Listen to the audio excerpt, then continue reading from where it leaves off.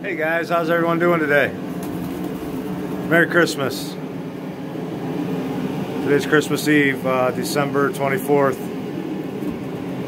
Probably around 2 p.m. We're all home, family's all home today, so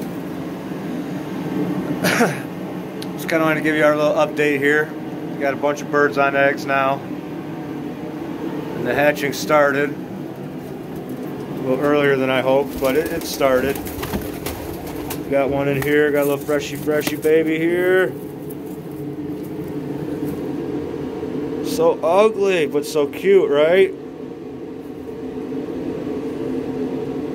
It's nice to see little babies. I haven't seen babies in here in a few months. I have one there, I have one up here. I have one in there. And we have one up here. This one's pretty fresh.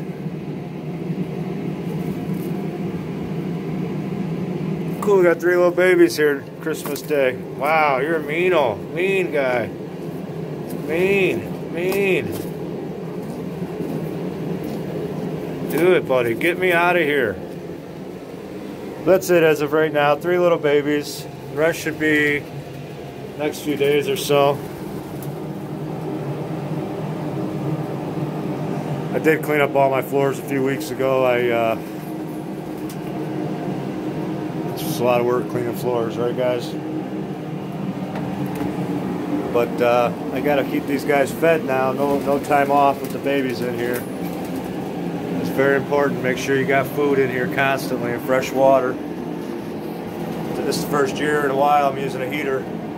Had bad luck with electricity, too much electricity stuff out here, but put a safety cage in here, and I got my plugs and stuff in here so that nothing happens bad. No birds can get in here, but I have a surge protector. Just trying to keep things a little safer this time around. But so we're doing good. Lots of birds on nests.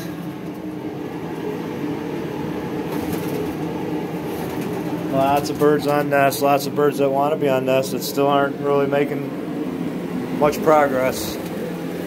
I actually shut my bars so no bird can go out. You know, I got that pair that I got back that did 400 miles.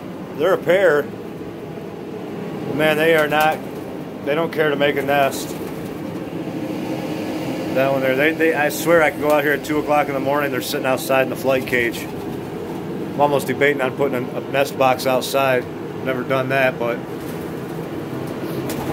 those are some unique birds.